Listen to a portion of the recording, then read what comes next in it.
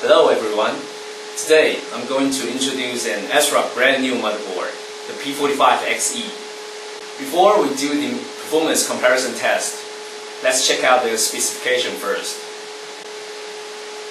The ASRock P45XE is based on Intel P45 and ISH10 chipsets. This motherboard supports front-side bus 2000.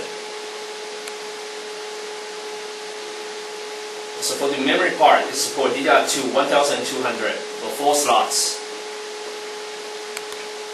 And the VGA part can support ATI crossfire function.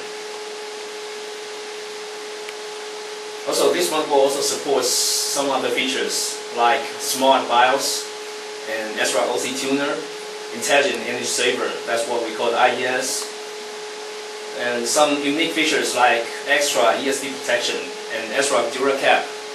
But this feature we will introduce you later. Okay, let's check out the first unique feature. We call that DuraCap. Okay, let's see here. These are the capacitors for the V-core. All of them are the selective Japan-made long-life capacitors. You can see, we can find the 5K mark on the capacitors. Okay, let's make it more clear. For the DuraCap, all of them are the selective Japan-made long-life capacitors. You can see here, there's a 5K mark on the capacitors. In short, for the ASRock, we use this kind of capacitors, which is 2.5 times lifetime compared to others. Okay, let's check out the next unique feature, the extra Esd Protection. The extra Esd Protection is a hardware design to prevent the user's operation cause Esd damage on the motherboard. The extra Esd Protection gives extra anti-static protection of I/O panel, connectors, and other components on your motherboard. When we plug in some USB devices or some audio jacks on the I/O panel, sometimes it may cause the Esd damage on the motherboard. For the extra Esd Protection, it mainly protects this kind of damage from the Esd. Here you can see the main page from P45XE BIOS screen. On the upside, you can find there's a small icon called Smart. Okay, let's see more detail. The function of Smart BIOS is to make things easy for you by providing some default BIOS settings. Users may just select the BIOS mode that is more suitable to them. Okay, here are some setup defaults in the Smart page, which we will explain to you later.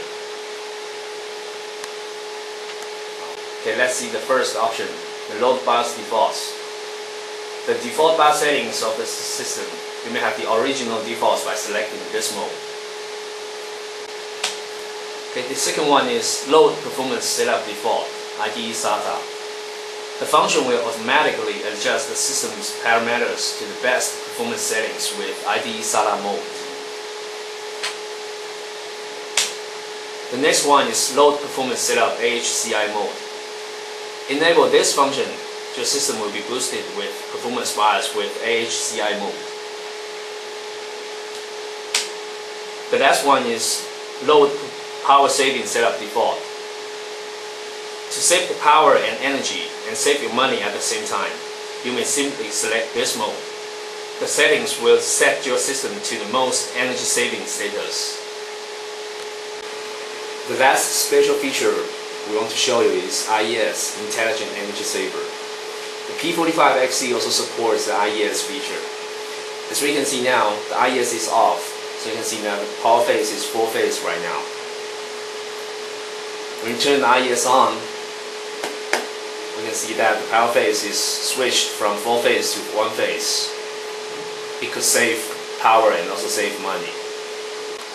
Now the IES is on, and we can find that the CPU power phase is 1 phase right now, and the CPU power is 5.1 watt now. Okay, let's start running the CPU loading program. Okay, we found that the phase switched from 1 phase to 2 phase, and then to the 4 phase. And the CPU power also changed to 32.9 watts.